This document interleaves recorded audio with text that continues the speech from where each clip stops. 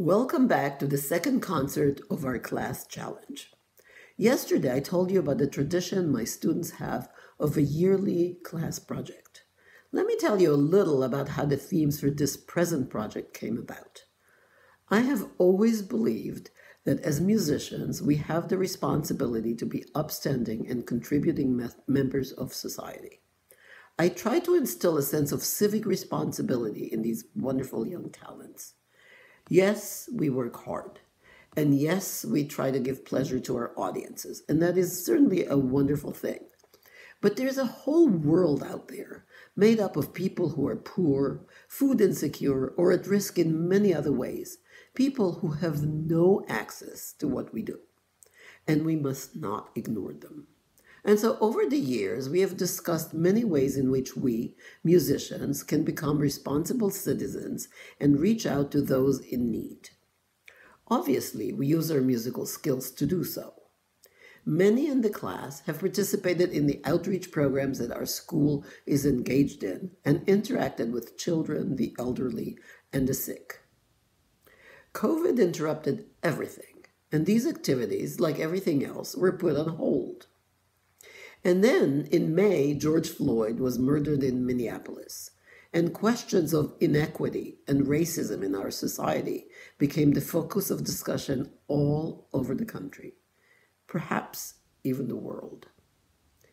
When we gathered back after the summer holidays and had our first class meeting, we did, of course, talk about these dramatic events. I reiterated my belief that we all have a responsibility to do something about issues of such great importance, and that just because we, a small class of violin students and their teacher, could not change the world, did not absolve us of responsibility of doing our share. So we began discussing what we could do. The question of inequity in the music world came up. We decided to start by looking at our own community. How do we interact with each other? Are we sensitive to problems in our midst? And what do we do about them? These are serious questions with complicated solutions, and starting a conversation about it was a good beginning. We will certainly continue to work toward a more equitable, hospitable environment for all in our school. But we also felt that we wanted to do something of a musical nature. We realized that we know very little about music composed by marginalized communities. We all are the poorer for ignoring that repertoire, and now is a wonderful opportunity to explore it. This is by no means an attempt to replace the canon. It is simply a desire to broaden it. The Violin Channel gave us a platform to present some of this music, and we are truly grateful for this opportunity. Hello everyone, my name is Maria Ioudenitch and I'm pleased to welcome you to the second night of our studio, Miriam Fried's studio challenge project titled Hommage, or Home-age, given that we are still in the middle of a pandemic and trying to stay safe at home. However, you may have seen at the first concert, and will see today, that some of these recordings were made in larger spaces. Our school, NEC, has been very diligent with testing and precautions, which has allowed us to continue with our hybrid learning system, which in turn means we are lucky enough to have access to concert halls and these larger spaces. Thank you if you tuned in for our first night of the challenge, which was dedicated to musical homages within composer circles. Tonight is a bit of a two-parter. The first part is a series of pieces, each an homage to the performer's heritage. There are 4 cultures represented in this first half of the program: Taiwanese, Chinese, Korean American, and Mexican. The second part, the last 3 pieces of the program, are an homage to English composers, 2 of which are not performed as much as they really should be.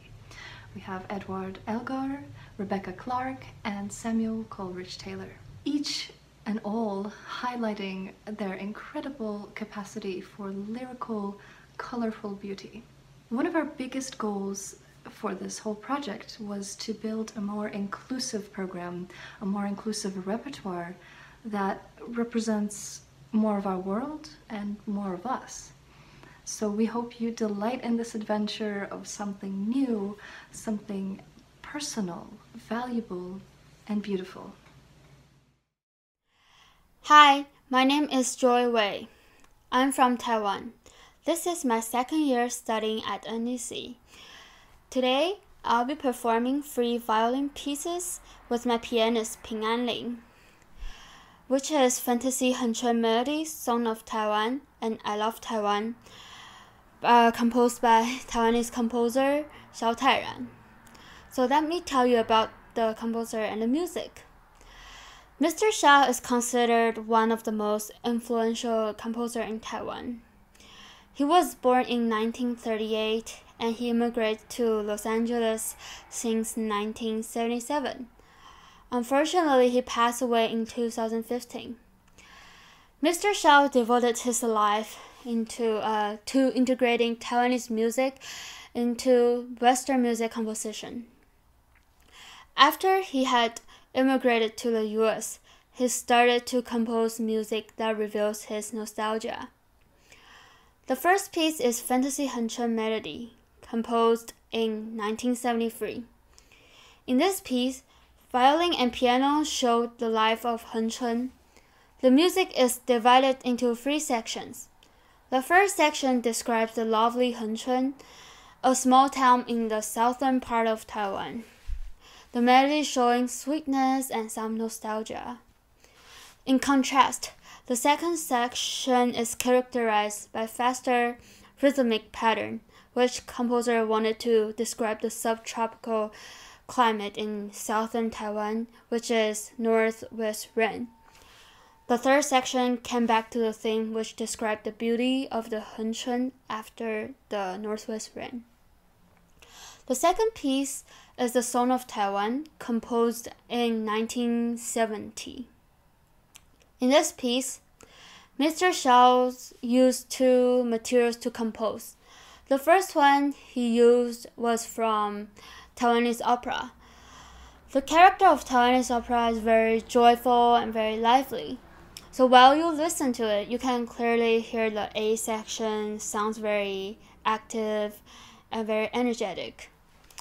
In contrast, the B section he used a melody from Pingpu group, which is one of the group in Taiwanese native people. The music gives us more deep and melancholy feeling. So compared to the A section, it is much more lyrical. The third piece is I Love Taiwan, composed in 1998. This piece is talking about although the land of Taiwan is not big, but with the efforts from older generation, we have cultivated a lot of things. We believe as long as we keep our heart for our homeland and keep hard working, we'll be able to get happiness here. The reason that I chose to work on Mr. Hsiao's violin works because I was initially attracted by his works written in a way that represent one's heritage. And because of this great opportunity, I get the chance to really dive into his works. And especially, I feel very connected and being very proud of playing his works that represent our culture. I hope you will enjoy my playing and get to like and get to know about the music from Mr. Hsiao's works. Thank you.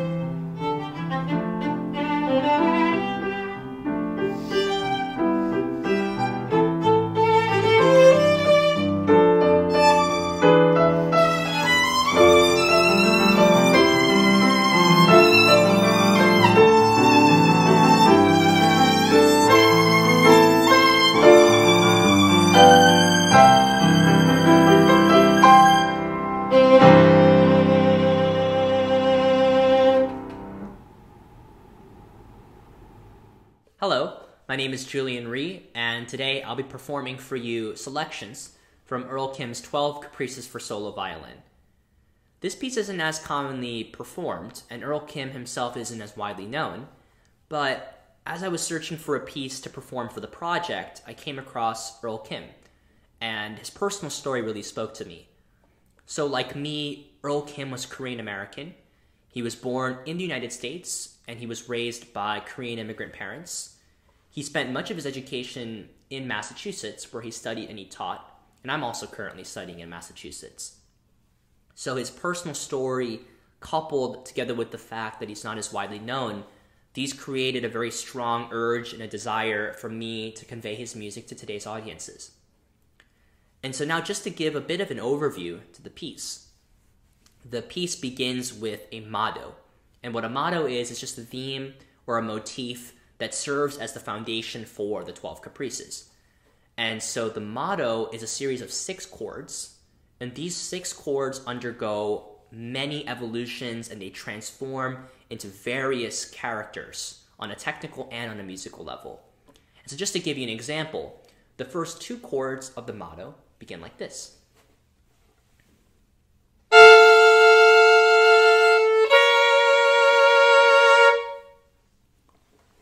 And now his 4th caprice, for example, begins like this.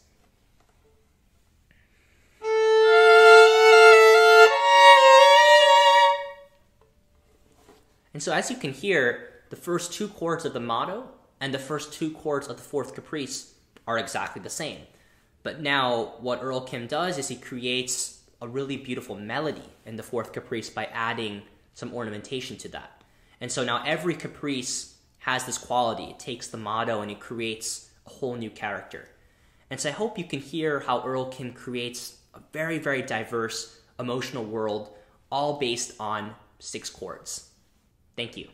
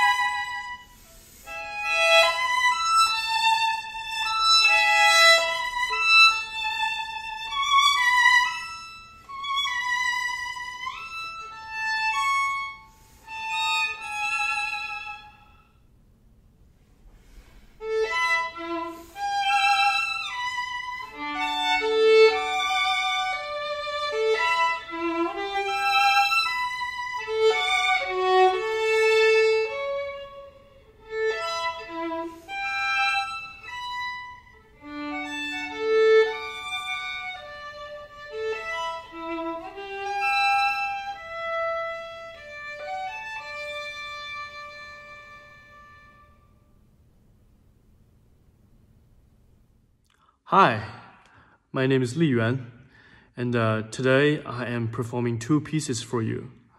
The first one I'm playing is called Nostalgia by Sicong Ma, Ma Sicong. This piece was composed in 1937 and always considered as one of the greatest violin compositions of 20th century China. The second piece I'm performing is called Tambourin by Kreisler. I wish you enjoy and hope you are staying safe and healthy. Thank you.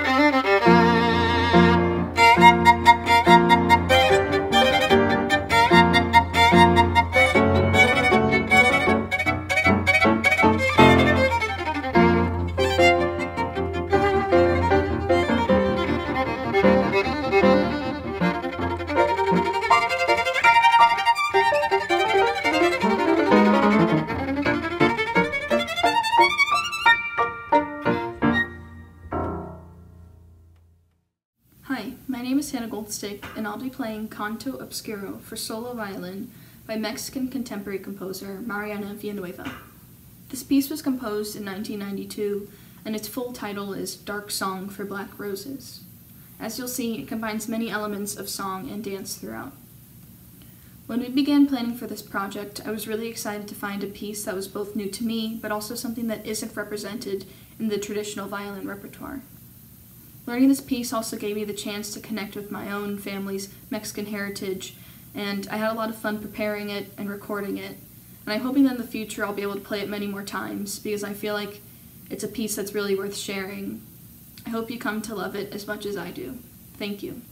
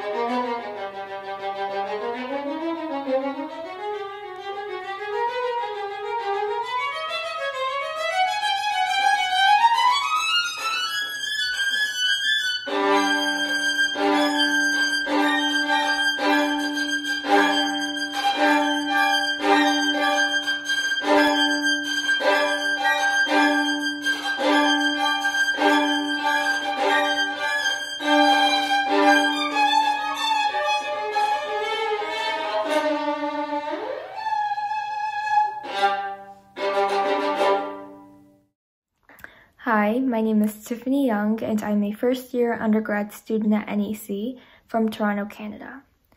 Today's program pays homage to English composers, and so my brother Christopher and I will be playing Romance by Elgar, who is considered to be one of the most prominent English composers of his generation.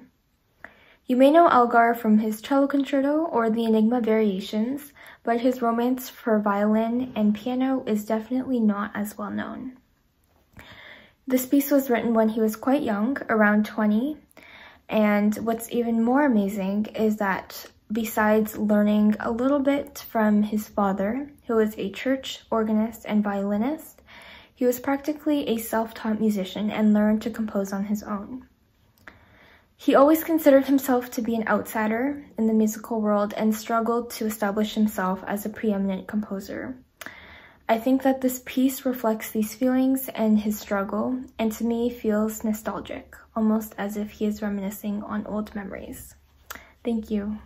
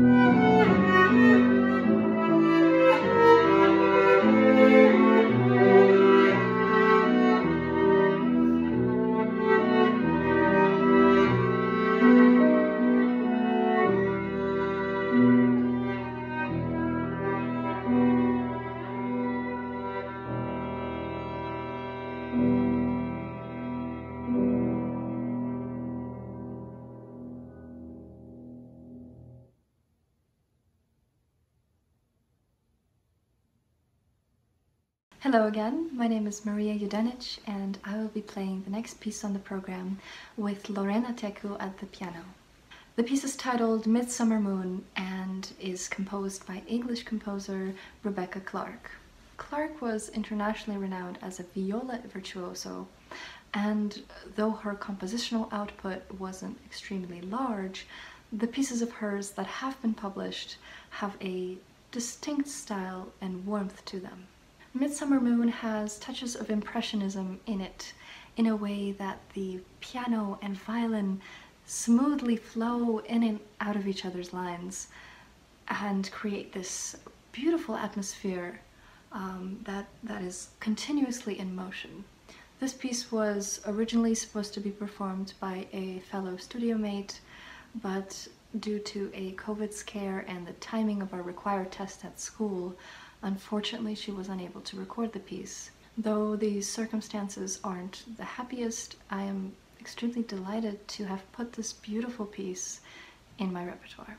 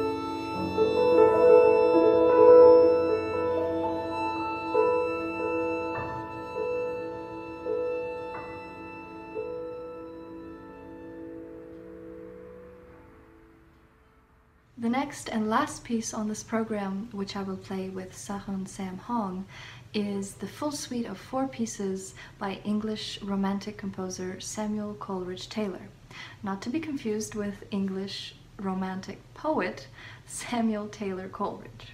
Maybe it doesn't come as a surprise, but the composer was named after the poet, and coincidentally, the poet became a great source of inspiration for Coleridge-Taylor later in his life. One cool fact about Coleridge-Taylor's life is that in 1904, he was received by Theodore Roosevelt at the White House, which was in those days a rare honor for a man of African descent. These 4 pieces each have titles, and the way we've ordered them with Sam, first comes the cavatina, then the barcarolle, contemplation, and ending with pastoral. Each of them is graceful and warms the heart, and hopefully imbues you with a little positivity and beauty, 2 things we are in dire need of right now.